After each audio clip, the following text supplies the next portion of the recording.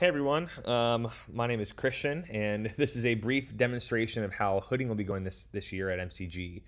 So, administration is gracious enough to allow us to pick our faculty hooders this year, which is sweet and ensures that you're going to share a special moment with a faculty member that really impacted your medical career, and hopefully it'll be a reciprocal enjoyment for the faculty hooder as well.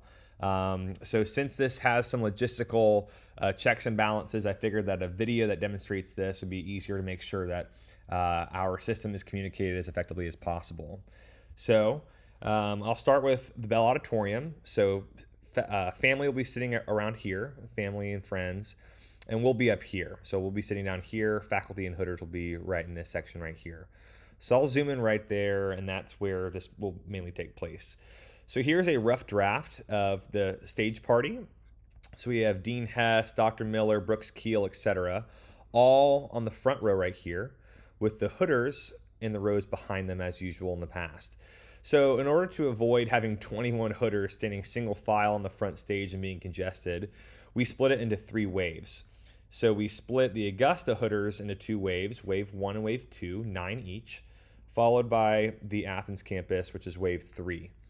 And I'll explain how this is going to go accordingly. So this year, our students picked their hooder. So they'll be sitting in their seats, but what we notice if we have a normal alphabetical seating chart as we do in the past, once students line up, we have the risk of one student sitting next to another student that picked the exact same hooder. And since, as you know, typically students go on the stage together. So having somebody sitting next to somebody who has their same hooder preference, you risk the chance of 2 students having a traffic jam on stage when they have the same hooder. Kaboom. So in order to make this hooder selection work, we had to make sure that we had a seating chart that ensured that a student sat next to a student with a different hooder, which is exactly what we did. So we staggered each student's hooder selection to ensure that they were always sitting next to somebody with a different hooder. So you never had the risk of congestion or a traffic jam on stage, which is exactly what happens. So now that we have a seating chart that ensures that a traffic jam won't happen, I'll show you exactly how hooding will go this year. So what we'll do is we'll have X's on the stage that have your name on it. So you'll know exactly where to stand, and you'll have wave 1, wave 2, and wave 3. So what will happen is wave 1 will come down, they'll stand on their X, followed by the students. Now we're actually doing 3 at a time this year to ensure we go faster, and the staggering ensures that no 3 at a time will have the same hooder as well. So we're good to go. So 3 at a time, students will go on stage, they'll get hooded by their hooder, and then they'll sit right back down.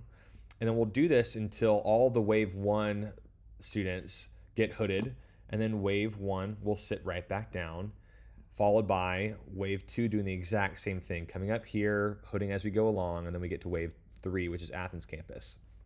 And that's about it. So this is essentially what it'll look like. So we'll have wave 1 coming down, and all the students who select hooders within wave 1 will get hooded. And then as you make your way along this row, you'll have wave 2. So wave 1 will sit down, wave 2 hooders will come out.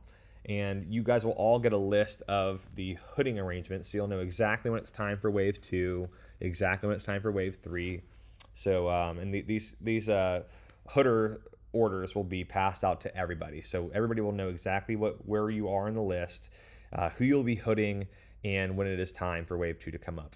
So as you make your way from wave 1 to wave 2 and wave 3, everybody will be hooded, and everybody will be hooded and share that special moment with a faculty member that really impacted their medical career.